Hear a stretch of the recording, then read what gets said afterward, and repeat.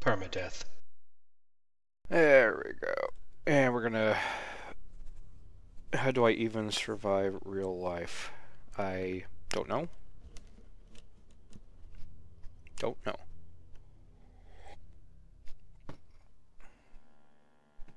There we go. So now... Let's see what he gives us. I think he's going to give us, yeah, Blessed Goggles, or we have Goggles of Insight, which is for attack bonus, or the Search and Disable things. The Search and Disable things aren't that great because I will be getting a better one. So I'm going to take the Goggles of Bless, and there's ZZYYYY. ZZYYYY. And we also did Sacrifices, which is this guy. Now this is where I get to actually pick out a piece of gear that will help, and it will be Troubleshooter's Goggles. Because I am on trap duty, and I need those. So we will link those in party chat.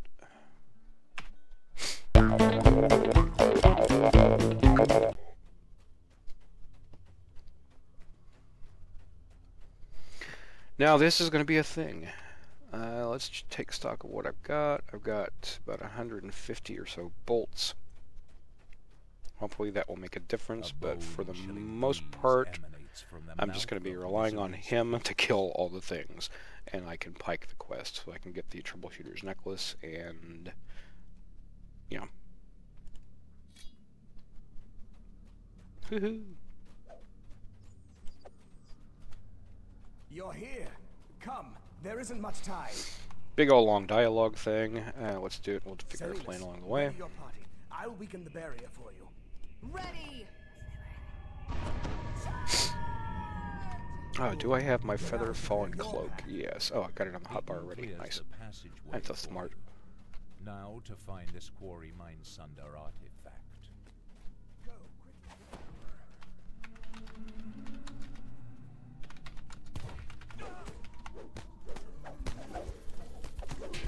Holy crap.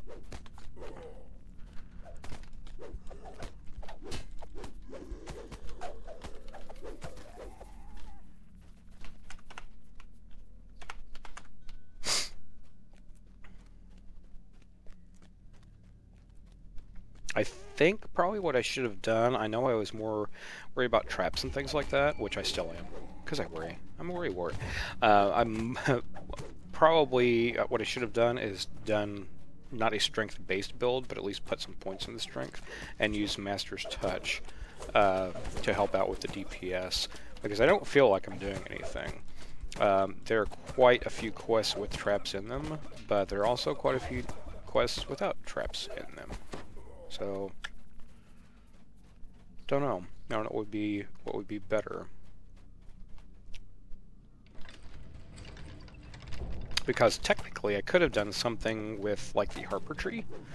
I could have done, since I am VIP and have access to that, I could do intelligence based something, still be able to do the traps, throw a rogue level in, and then later on I could get intelligence to attack and damage. So I don't know. Time will tell. I'm not sure how long this series will last. It just depends on how quickly we die horribly. But I will have some good buffs later on. It's just right now, I mean, I'm taking just tons of damage. I have no armor whatsoever.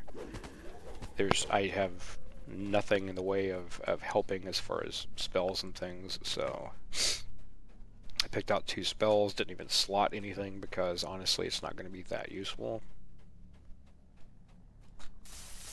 Suck down a potion.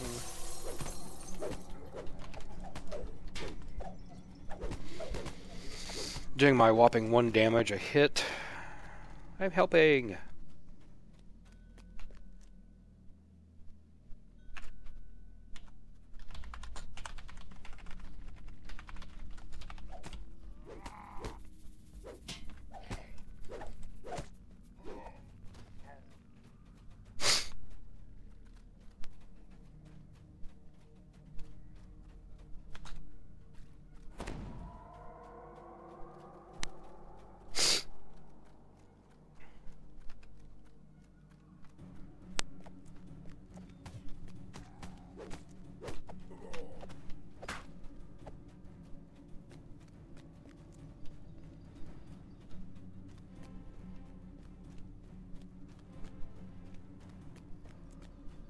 I don't think you can see the mobs behind us.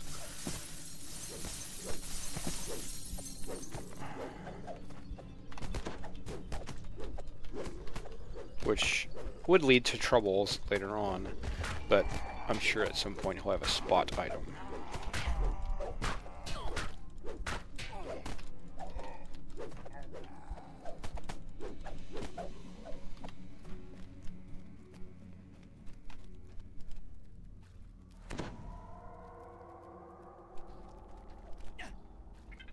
Oh, for Pete's sake.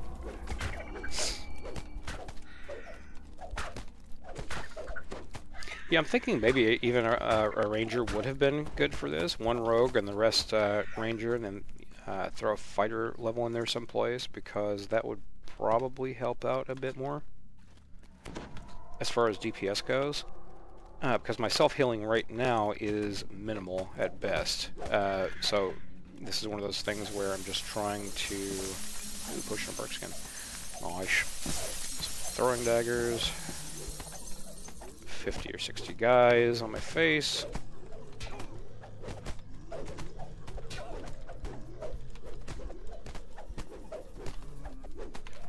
And my DPS is just atrocious.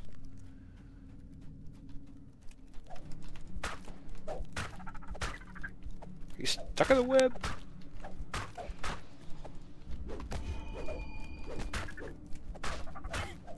Ow, for Pete's sake.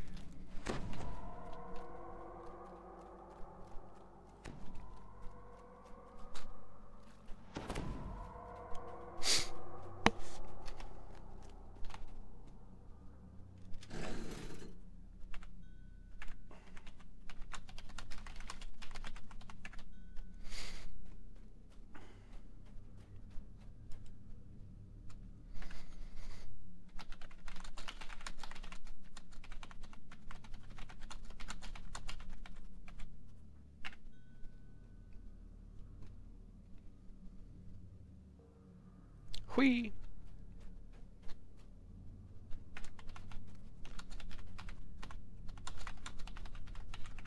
See if he needs the shrine for the lay on hands, because I'm not sure how many he has right now. Oh, nice. Nice.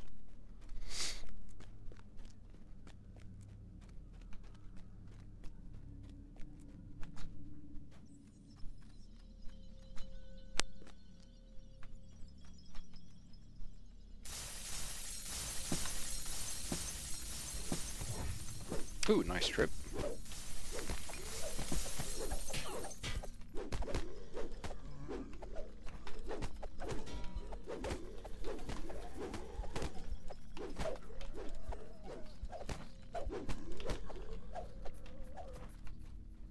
But that might be better than nothing, though, you know? We shall see.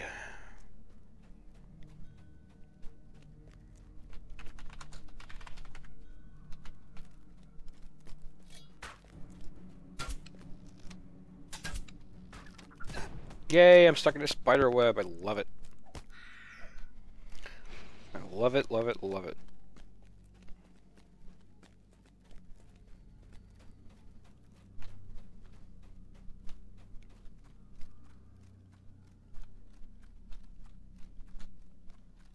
These lower levels are slow sometimes and very boring, but still they're fun, in my opinion. Activated. You hear the stone door at the base of the cavern rolling open.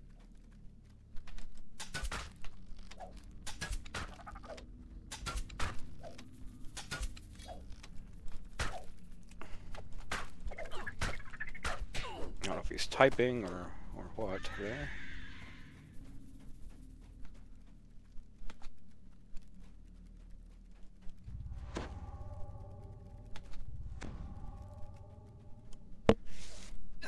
Oh, for Pete's sake, really?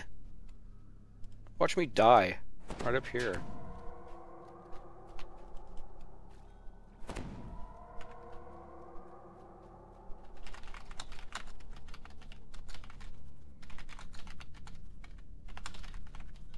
Goodness.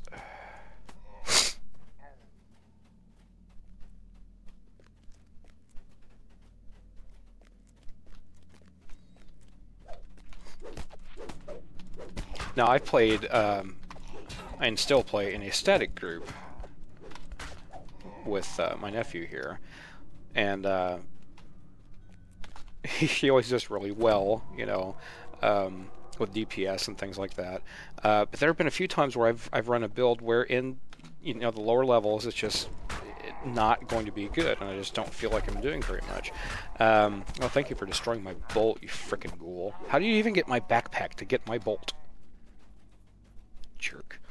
I had a problem with one character. It was a wisdom-based favored soul, which is fine, you can nuke things and stuff, but I didn't feel like I was doing anything. Let's see, what did I take at the time? I think I took 2 levels of Barbarian for the run speed, and then right after that, I think they changed the enhancements so that you no longer got an automatic you didn't get the automatic run speed with 2 levels of Barbarian, so that was a waste and a half. That was very irritating. So I had to slog through that life, the rest of that life, through the static group, and really only until the higher levels did it feel better. And yeah, he's poor Terry. Yeah, his main character Zanaga has just completed another heroic life, his like 35th or something like that on that character, or something insane. Of course he groups and stuff, and I don't, because I'm a malcontent and normally just stay away from people to hide my face. But he got capped, and he was saying, I think I'm going to stay at cap for a while, and I'm going to make some displacement clickies and stuff, and now he's second guessing because he just wants to TR.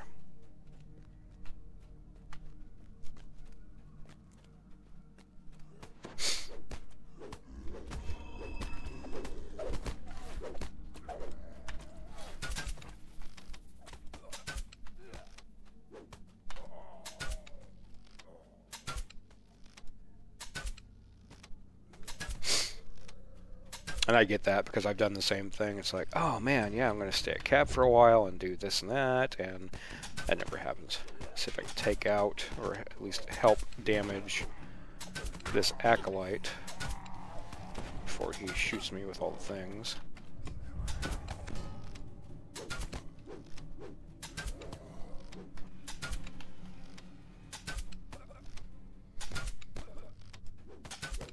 GPS is just not good.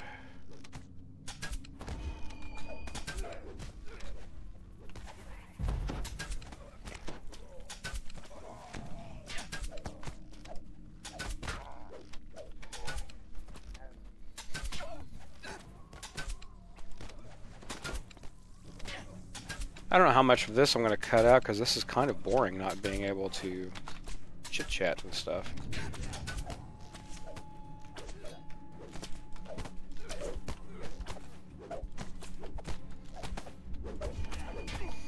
You know what, just because I can, I think I'm just going to do this and just really do 0 DPS.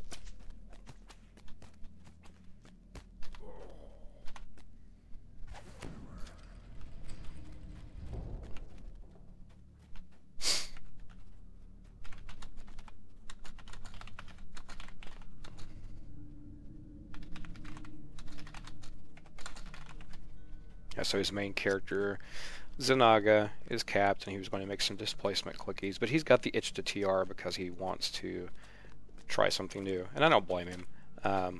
Hell, I've been at like level 10 before and said, you know what, I'll be glad when this life is over, because I'm just bored or whatever.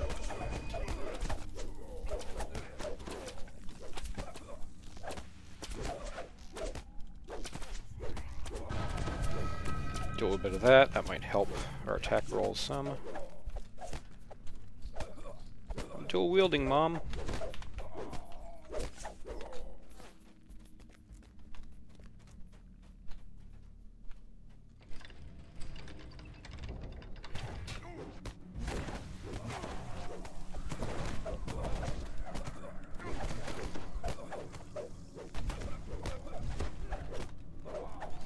Maybe I should get a staff or something like that. That might actually help. So if I get a staff, since I'll have proficiency in it, I can use that. A signal crystal glows with power as you engage the first control. Not as much damage as like an axe or something with Master's Touch, but then again, I'm not going to be doing much damage anyway. Look at all the guys over here. And this is a playstyle for me, or one of the settings that I do. I just prefer to see the mob hit point bars so that I'm able to know, okay, this guy's about dead, so I can kill him off, rather than trying to target something. Alright, let's kill the casters first. This is just a giant mess.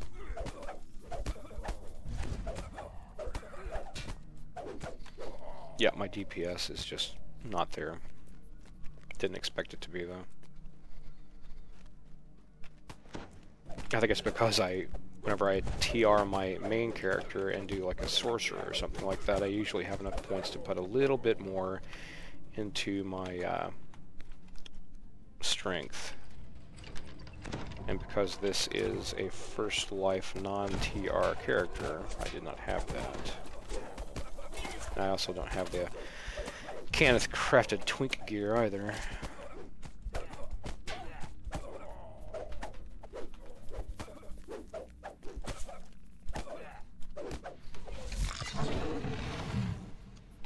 Feel fresh frozen air gust in from the newly opened door below. Oh! Take a little drink. Oh.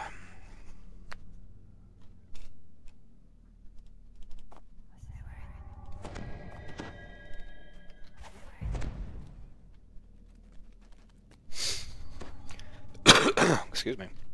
Yeah, I don't blame him for wanting to TR, because it is a thing. Right now, my main character is doing a heroic life, and it's a two monk and 18 druid eventually. And I think I'm level 15 right now. Pretty soon, well, within about 150k XP, I'll be taking level 16. And doing all the things.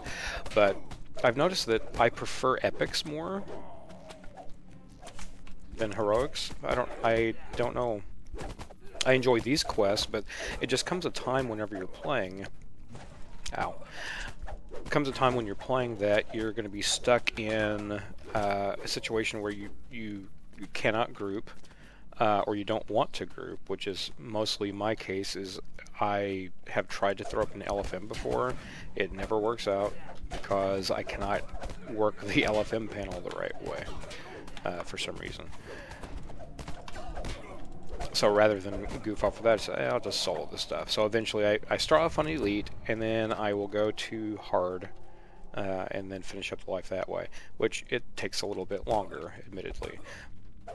But I think probably when you get to Giant Hold or so, or a little bit past Giant Hold, I guess, you get into a situation where the things have such huge inflated hit points and saves and etc., that it's more trouble than it's worth, I guess, trying to do Elite, in my opinion.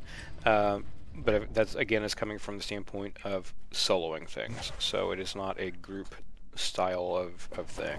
I just have awful, horrible times trying to group with people. One build I had oh, what was the build? It was some weird, crazy, janky build that I had done just to get a past life, and I tried to join a pug for something, and the thing came back, popped up on my screen that said that they basically did not accept me into the party. They denied my request. And then I got a tell from the guy saying, "Fix your build, noob." And I thought, well, that's not very nice. You know, you could probably ask me a question like, "Oh, hey, what does this build do? Why did you make it like that?" Well, it's just for a past life, and I have enough self-healing, I do enough damage, everything is fine, so what is the problem?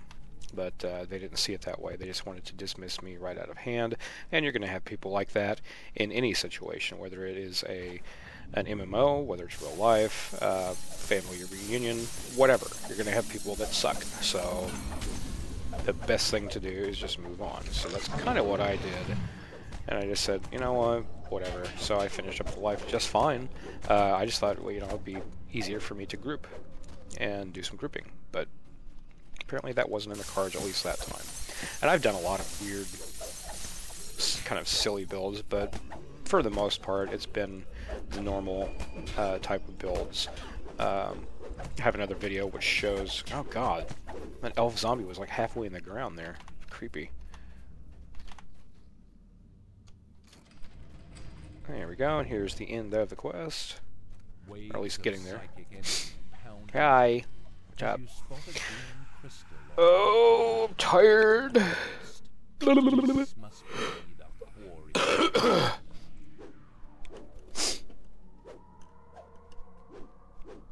I'm sure my DPS would not even scratch the crystal over there, so. Oh, man. There we go. And let's watch the show. To destroy the Mind Sunder.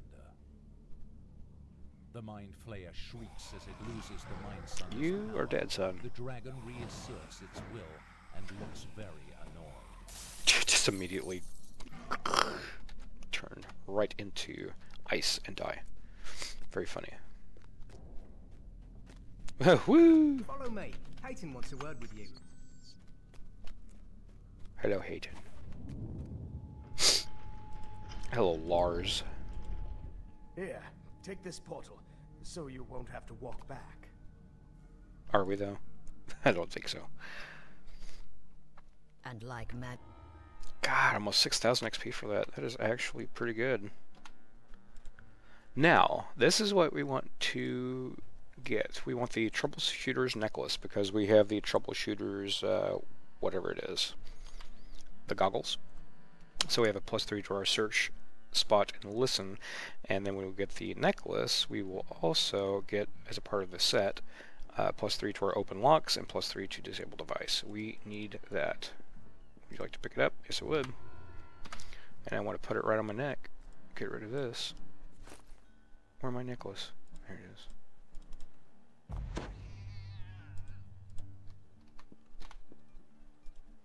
Yeah, we both got mail. It's undoubtedly the 50 favor mark.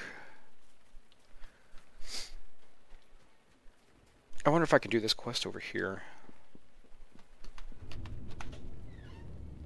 Bluff. Nope. Haggle. Nope. Intimidate. Diplo. Ah, poop.